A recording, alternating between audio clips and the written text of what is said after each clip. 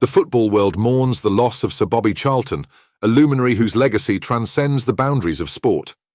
At 86 years old, Charlton's passing marks the end of an era, not only for England, but for the global football community. Renowned as arguably England's greatest footballer, Charlton's career is studded with remarkable achievements and moments of sheer brilliance. But what did his children reveal about him? Bobby Charlton's early life in Ashington, a rugged coal town in Northumberland, was steeped in football legacy and local lore. Born into a family with deep football roots, including the legendary Jackie Milburn as a cousin, Charlton's path seemed destined for the beautiful game. His childhood was filled with tales and influences from his football-playing uncles and the tough, enduring spirit of his minor father, known as Boxer, for his prowess in bare-knuckle fighting. Life in Beatrice Street was a mix of hardship and communal joy, where the slaughtering of a pig was a community event, and the scarcity of coal in a coal-rich town led families to gather sea coal from the beaches.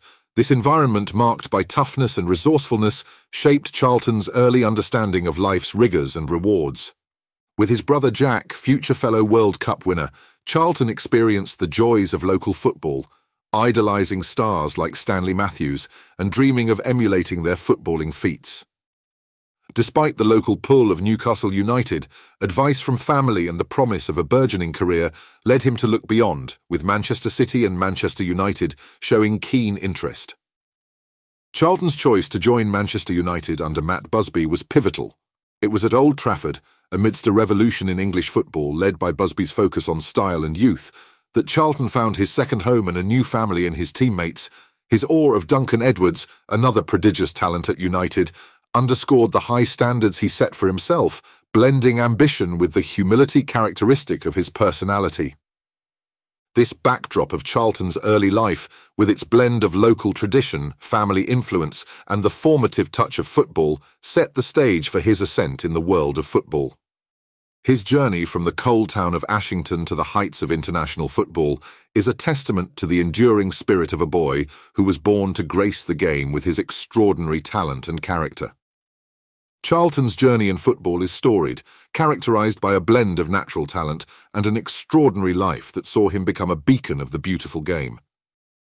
With a career spanning 17 years in Manchester United's first team and a record of 758 appearances and 249 goals, his contribution to the club is monumental. His trophy cabinet, filled with 3 league titles, an FA Cup and a European Cup, speaks volumes of his success on the pitch.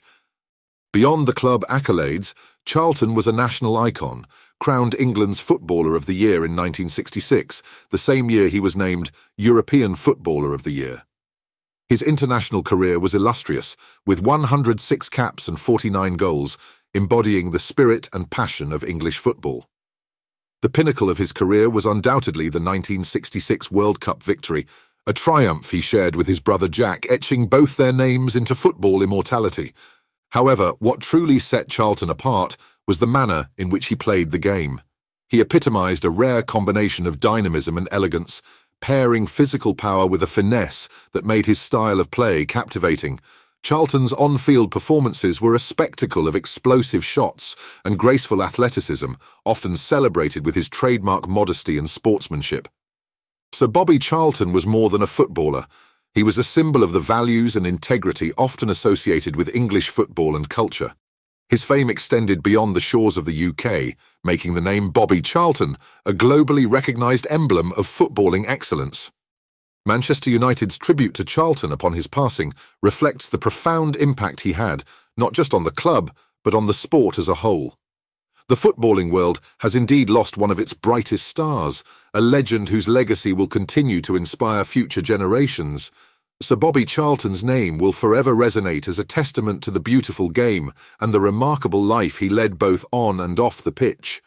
Bobby Charlton's legacy extends far beyond his footballing prowess. He was a man of deep substance, shaped by profound experiences that transcended the realm of sport. His journey was one marked not just by his exceptional talent on the field, but by the serious life events he encountered, particularly the Munich air disaster. The shadow of the Munich air disaster loomed large over Bobby Charlton's life and career, an event that profoundly changed him at the tender age of 20. Under Matt Busby's visionary leadership, Manchester United had embraced the European stage, setting them on a tragic path to that fateful refuelling stop in Munich. The aftermath of the disaster saw Charlton grappling with a complex tapestry of emotions, from fleeting brushes with happiness to overwhelming waves of regret, sadness, and guilt. His children often referred to this event as it changed his life and mindset completely. The rapid return to football, just 3 weeks post-tragedy, starkly contrasts with today's understanding of trauma and the necessity for healing time. Charlton's journey back home to Ashington with Jimmy Murphy, United's dedicated coach, was a silent testament to the unspoken agony and irreversible change inflicted upon him. The resilience Charlton displayed, continuing to play for United and England so soon after Munich, was nothing short of remarkable. Yet, despite his professional demeanour on the field, internally he wrestled with the appropriateness of joy, forever altered by the loss of his teammates. His subdued response to scoring against Scotland at Hampden Park revealed a deep-seated wariness of happiness, a poignant reminder of the young men who could no longer share in the triumphs of life and sport. The interactions Charlton had during this period, like the comforting sportsmanship from the Scottish goalkeeper Tommy Younger, were significant. They were moments that highlighted the broader football community's empathy and respect for his suffering. This compassionate gesture from the Younger was emblematic of the unity and understanding that transcended national rivalries, leaving a lasting impression on Charlton and fostering his admiration for the character often found in Scots, a sentiment reinforced through his relationships with figures like Busby and Ferguson. Charlton's life narrative, woven with professional achievements and personal trials, was marked by an enduring undercolour of worry, as novelist Gordon Byrne aptly described. Yet, through it all, Charlton's journey was one of transformation and resilience, illustrating how profound loss and the passage of time can alter one's perspective and identity in the vast, unpredictable theatre of football and life. Despite the accolades and the global fame, Charlton remained grounded, often shying away from the limelight.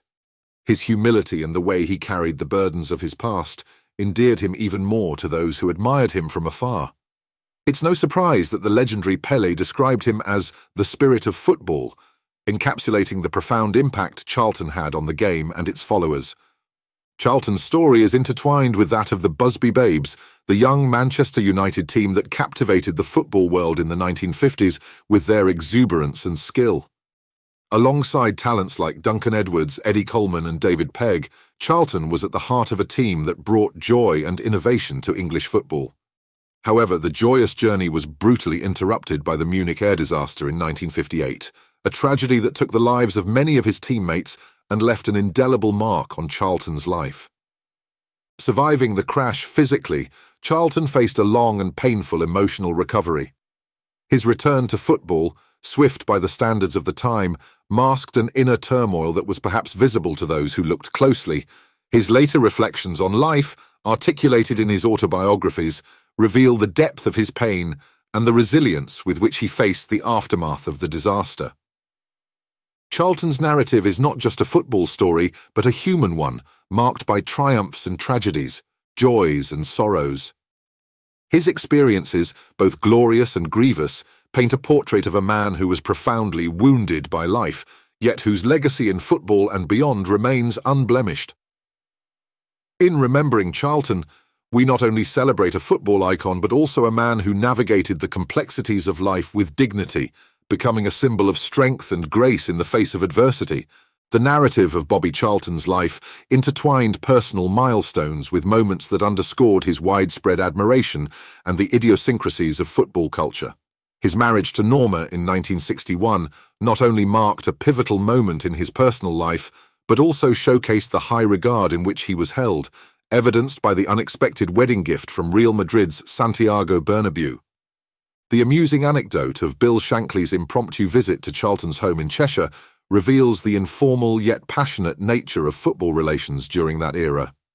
Shankly, the legendary Liverpool manager, symbolised the football community's reverence for Charlton, with even Norma being drawn into the camaraderie and respect that transcended club rivalries.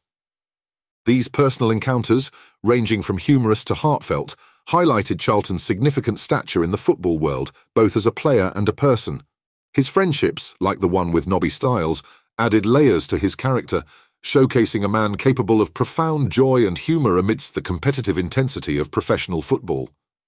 The reconciliation with George Best and his brother Jack later in life pointed to the healing of past rifts, reflecting the evolving dynamics of personal and professional relationships over time.